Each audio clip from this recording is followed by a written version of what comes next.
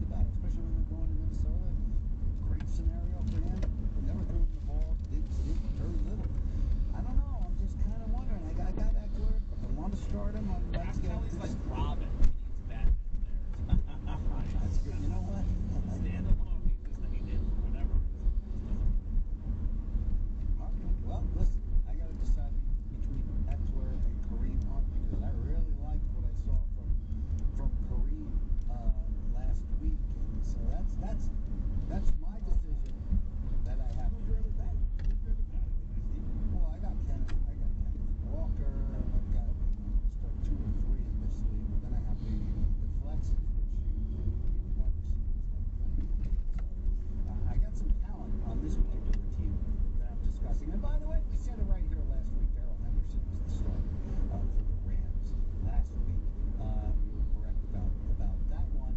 What are you looking at when you see this Rams Cowboys game as you break it down? When is CeeDee Lamb going to get back in the end zone? Maybe never. I mean, like, you know, you look at the season totals, and it has not been it's not been impressive. Early in the season, it seemed like the Cowboys were having really lousy luck. They had tons of red zone opportunities and very little red zone scoring. You could say the same about the Rams too. At least the passing portion of the Rams, the positive touchdown regression seems almost certain at some point soon for both teams. But you're still playing Lamb. You're hoping the volume comes through. You're hoping Dak has a big game. This is not here's my Okay. You know, we're So probably lane playing. 12 on the right. we're probably Understood, banking lane players 12. with higher Thank you. expectations Lamb in favor of CeeDee Lamb's pass.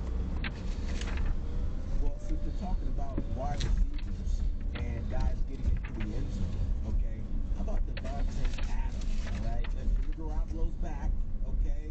Like, his back is not hurting anymore. He's back in action, okay? And Devontae Adams wants the football. And so do fantasy owners who have him on his team, okay? Nicknamed Turbo, all right? What are we expecting from Devontae Adams this week?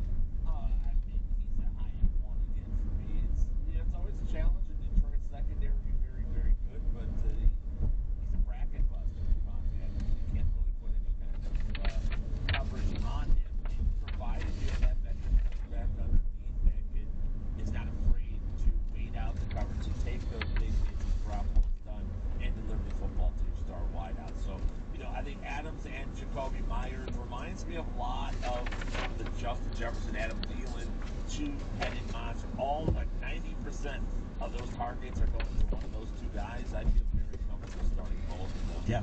Especially with Jimmy. Good morning.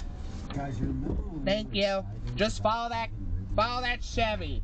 being traded to the Jaguars? Remember that guy week 1? It's really good. Touchdown, over 100 yards. Where is that guy, and will he emerge in Pittsburgh today? He will not emerge in Pittsburgh. I don't think, Steve. I think so something that's like been overlooked.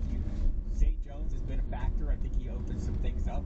His absence has been maybe more of an issue than people realize. He looked really good in camp all summer, and it like emerged as a legitimate factor. Look, Ridley has been close. I mean, he's just missed a touchdown or two. I mean, I think it's right on the cusp. If I'm a gambling man, I'm probably gambling that after the bye, I'm going to have Or whatever that vehicle was that was ahead. Continues to build on its success.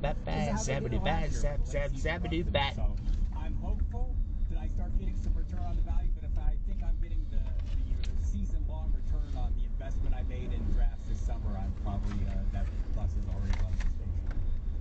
We're going to stick to this wide receiver topic because another guy that's been pretty cold over the last few weeks is Devontae Smith, all right, from Philadelphia Eagles. Now, they're going up against the Commanders today, and a lot of folks think that this is going to be a bounce-back game for him, especially with the way he played last year against the Commanders. You guys agree? What do you got? Well, I like Devonta Smith a great deal. The targets have been acceptable, but yeah, A.J. Brown's just hogging a lot of the spotlight. Ever since that week 2 sort of sideline tirade that A.J. Brown threw, he has been unstoppable, where Devonta, the Slim Reaper, has been very forgotten in this offense. I do think it's a good matchup for him and the passing game overall. It's one of those players that I would hate to sit because his breakout will be big. When you're getting 8+ targets in the Eagles offense, you're likely to explode in some big games here and there. I'm going to wait it out. I'm going to continue to start Devontae Smith. It's a riskier play, but, you know, after hearing Jonathan Allen in that front of Washington talk during the week, how I know. Follow that Chevy. I think the Phillies going to throw the ball to beat Washington. I think it's a very competitive game. I think that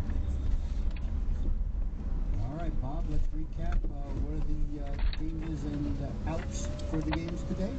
I think we're in pretty good shape here. Trevor Lawrence active as we expected against the Pittsburgh Steelers. Jose Jones, Curtis Samuels active for the Commanders. Robert Woods out for the Texans. Ryan Tannehill out for the Titans, and we will see Will Levis as the likely starter with maybe some Malik Willis mixed in. Luke Musgrave is out